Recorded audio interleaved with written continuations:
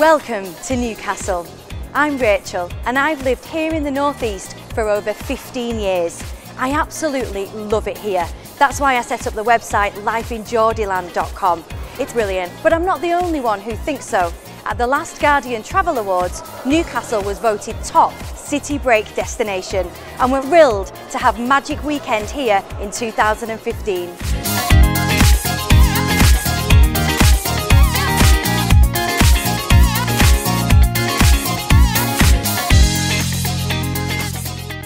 The quickest and easiest way to get to Newcastle is by train, and whether you're coming from Scotland, the south, northwest or Yorkshire, you'll arrive here to Newcastle Central Station, right in the heart of the city centre.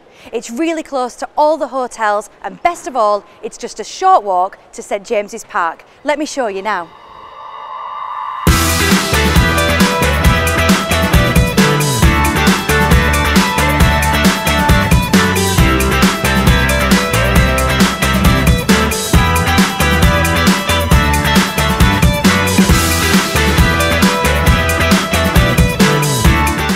So here we are at St James's Park.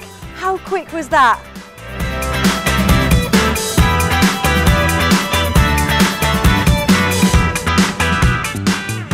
The Tyne and Wear Metro is probably one of the easiest ways for fans to get around during Magic Weekend. St James's Park has its very own metro station. It's right next to the stadium, and you can use the metro to go to Sunderland, the coast, Jesmond and loads of other key areas around the region. Another quick and easy way to get around Newcastle is on the Key Link buses. You can hop on and off all day for just £2.10, and the Key Link goes to Ousbourne, the Sage Gateshead, up Grey Street and loads of other great places as well.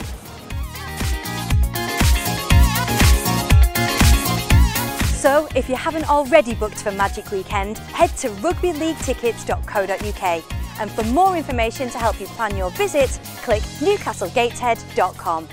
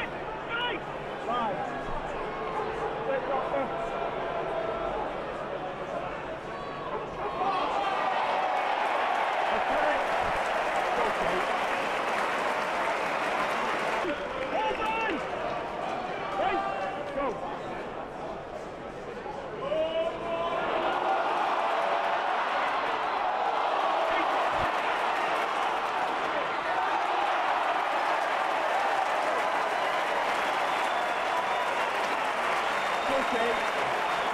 Okay.